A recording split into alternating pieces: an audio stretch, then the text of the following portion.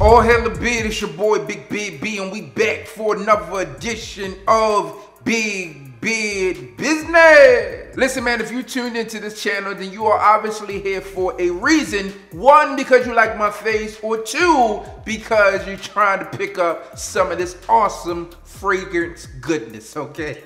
Listen, man, I often get questions from people out there like, yo, B, I've tuned into your channel and I'm just starting. What should I do? Insert exhibit A. All right, so I'll try to put a screenshot here of a recent message that I got. Now, obviously, this guy, he talked about being in his 50s, but I get questions about this all the time. So what I figured I'd do is give you 5 fragrances, or at least 5 types of fragrances you need in your collection. Now, this will work for beginners, or if you are a seasoned vet and looking to downsize, you know, because I know a lot of you got massive collections, and maybe you need to downsize a bit and trying to understand what you need to keep. This video may help. So now that you know what we're doing, say it with me. Let's get down to big beard business.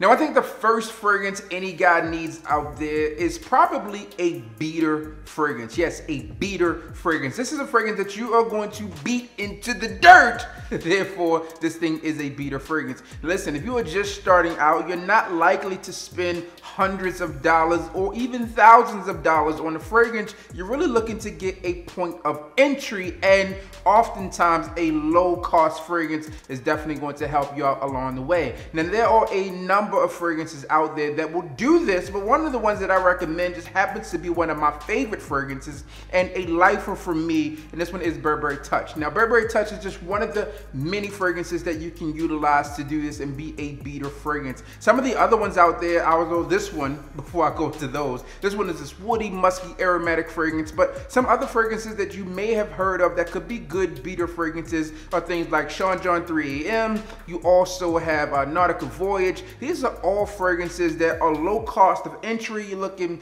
20, 25, maybe 30 bucks top. And then outside of that, you can pretty much spray these things on whenever. You can waste a few sprays to walk down to the mailbox, whatever the case may be, you can throw this thing on pretty much anytime. You can waste it on undergarments. It doesn't matter because it's so low in terms of cost, but it also smells good. So a beater fragrance is a good way to start if you're looking to build your collection and looking to figure out what you need to have. Now, even if your collection grows, beater fragrances have their own place. Again, I've given you a few places that you could wear a beater fragrance, but that's definitely a place to start out. Now, on the opposite scale of a beater fragrance, you're gonna have a heater fragrance, okay? In most cases, this would be your holy grail if you were into shoes. You know, this would be your Magna Carta holy grail, okay? Or outside of that, a few things to keep in mind when it comes to those heater fragrances, all right? Those are things that are going to be a bit rare to find, a little bit more exclusive, and they tend to have a higher price point. One that immediately comes to mind for me is Baccarat Rouge 540. There is some hype around this fragrance. It's a bit more difficult to find if you're going out and about in stores. You really got to be in a tier 1 or a high performing tier 2 market to pick this thing up in a store, or you can find it online. But if you're picking this thing up in retail, it's going to be expensive. Outside of that, you're going to have things that may have been discontinued and were gems, i.e. here, Tom Ford Rive d'Ombre. So you guys have heard me talk about this one on the channel before, and recently I was able to pick up a bigger bottle. Listen, my guy Quality Fragrances hit me up like, yo, B, I know you're looking for this thing. Where it is, there, boom, click, purchase, buy. It is here now. So this thing here is a heater because, one, it's exclusive. Okay, it's discontinued, so it's a little bit more difficult to find. It's not a cheap fragrance, and it smells amazing. So that could be someone's Magna Carta holy grail. Just a fragrance to check out there. Those are 2, but again, there are a number of other fragrances that could fit into your heater category. Now, like your beater fragrances, this next fragrance can be used on a daily basis, and depending on your personality and style type, what you choose to use in this category really just depends on, again, how your personality is. This category is basically your signature scent, okay? Yes, the signature scent, and I know a lot of us in Fragcom do not have signature scents because we like to explore. However, if you're just like, look, B, I need to find something, you know, I need 10, 15 fragrances, nothing more than that. at, this is what I want to be known for, this is pretty much what you're going to put in your category. This one here is Tom Ford's Grey Vetiver. And Grey Vetiver is an amazing scent. You're made by the master of seduction himself, Tom Ford, but there are other fragrances out there that really fit this well. So obviously you have Tom Ford Grey Vetiver, you have Dior Sauvage, either one of those fragrances, EDT, EDP, or the Parfum version, Bleu de Chanel. Same setup there is going to work, EDP, EDT, or the Parfum version. Those will all work, okay? Some other ones, depending on where your pockets range, some other ones that you might look at as a nice daily wear signature scent are things like Creed Aventus, Millesime Imperial, or other ones out there as well. So a fragrance that I think you can wear daily, good performance, one that people don't always wear, at least they can recognize when you're stepping in the room.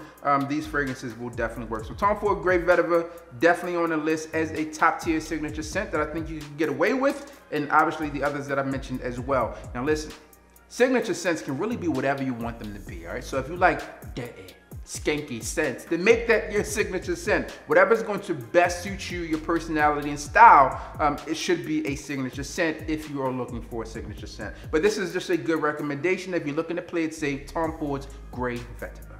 Now another scent type that I recommend guys pick up are going to be fragrances that are a little bit different than the signature, your heater and your beaters. These fragrances are really made for those active days, okay? So sporty fragrances can definitely play a huge role in your fragrance arsenal as it comes to those things. Now, you don't have to be an active guy to wear a sporty fragrance, in my personal opinion. Depends on what you're doing that day, right? If you're gonna kick it out on South Beach, your man boobs all out, then you can still rock a sporty fragrance. Or if you're a super athletic guy, you're chilling on Muscle Beach, then you can still do that as well. Or if you're just kicking it around the neighborhood, playing a little ball with your kids, man, a sporty fragrance definitely is going to help. And one of the fragrances that I often recommend for that is going to be Prada Luna Rosa Sport. Now, as the name says, this one is sporty. To me, this one is an amazing smelling fragrance, but there are a lot of other ones out there that can still have that nice, mature type of feel without being too juvenile. It's nothing that's going to be like an Invictus Aqua. You can get away with this one. Or you can do like a Chanel Allure Homme Sport, a Dior Homme Sport.